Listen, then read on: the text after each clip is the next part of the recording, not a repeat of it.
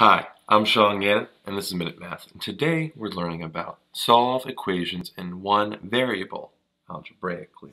Minute Math. When you need help, you use Minute Math. Let's start off here with a definition. Linear equation in one variable.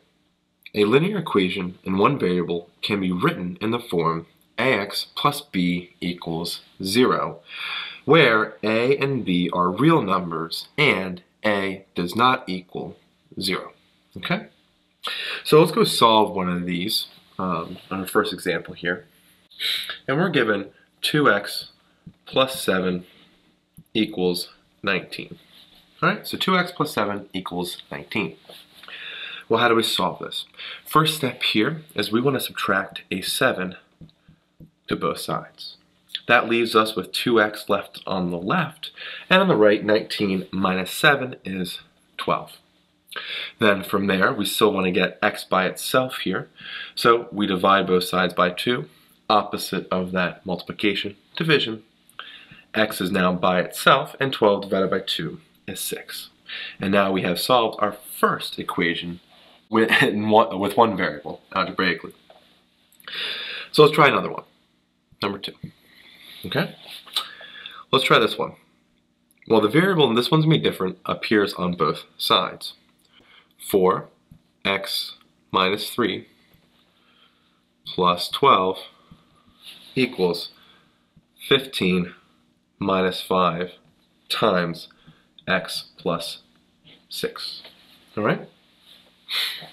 So this one's a little tricky in how we can go solve this. We have a variable, same one variable, x, but it's on both sides of the equal sign. Let's distribute the 4 first. 4 times x, 4x, and 4 times minus 3, minus 12. Then we have plus 12 here, equals 15, minus, let's distribute the minus 5. Minus 5 times x is a minus 5x. Minus 5 times 6, don't forget we should bring the minus with us, is a minus 30. Okay? So now let's start simplifying what we can.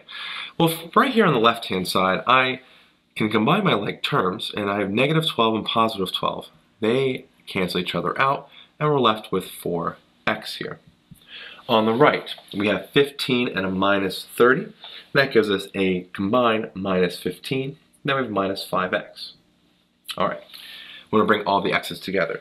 So let's go add the 5x to both sides. Let's bring it to the left-hand side. And that's 4x plus 5x is 9x. Bring down the minus 15.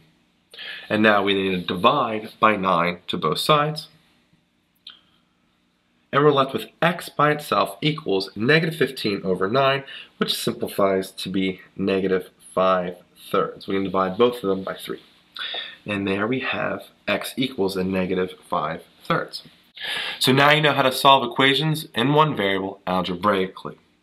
If this video was helpful for you, please subscribe to our YouTube channel and like this video. This helps us make more free math lessons for you. And as always, thanks for watching. Minute Math. When you need help, you use Minute Math. Minute Math. Minute Math. When you need help, you use Minute Math. MinuteMathTutor.com